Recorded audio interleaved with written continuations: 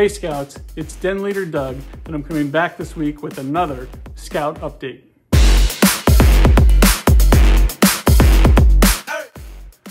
All right, we're out here in the workshop and I'm wearing a mask today because we're gonna show you what happens on cut day. This is what you can expect when you show up to cut day.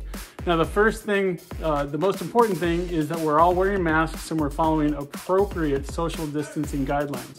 So make sure when you come to cut day, you bring your mask. All of the Scout volunteers who will be at cut day will be wearing their masks as well.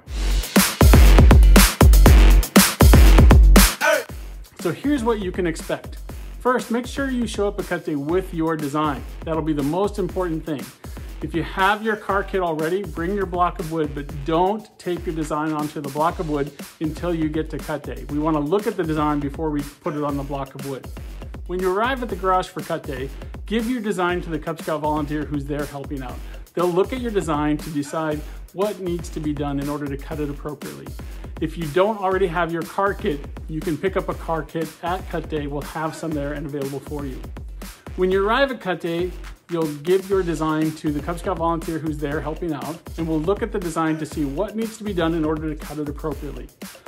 Once we've decided what to do, we'll tape the design onto the block of wood and we'll take it over to the bandsaw and we'll start cutting. Now, the bandsaw is very dangerous and can easily hurt somebody. So anybody who's close to the bandsaw needs to be wearing safety goggles. Little pieces of wood can come flying off the saw at any point in time. Any Scouts need to stand a few feet away from the bandsaw while it's in operation and let the Cub Scout volunteer be very focused and pay attention to what they're doing while they're working with this very dangerous tool.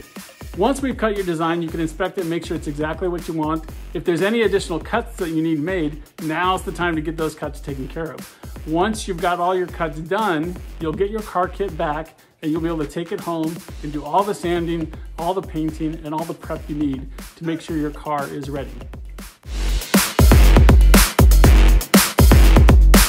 All right, Scouts, that's all you need to know to get ready for cut day. We have a cut day on Saturday, November 21st, and a cut day on Saturday, December 5th. Sign up online for your time slot. Only come to cut day if you have a time slot that you've registered for and come at that specific time. That's how we ensure that we don't have too many people gathering in one place at one time. That's everything you need to know about cut day for now. As always, do your best. We'll see you at the races.